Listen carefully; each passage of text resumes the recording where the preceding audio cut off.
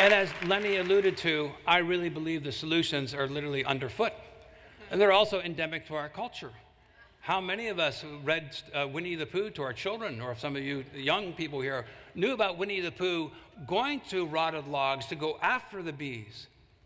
I'm thrilled that I've made this discovery, and I'm also frightened.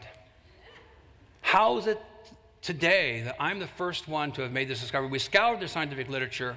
We had mycologists and entomologists. They've gone to hundreds of conferences. No one's ever mentioned this, even a whisper of it. Bees are attracted to rotting logs specifically for immunological benefit. As part of their host defense of their immunity, they're just not going to a rotted log just because they want to be in a rotted log. There's species specificity factors here that can upregulate their immune system, give them a host defense antiviral shield, allow them to detoxify toxins, and they allow them to be better pollinators.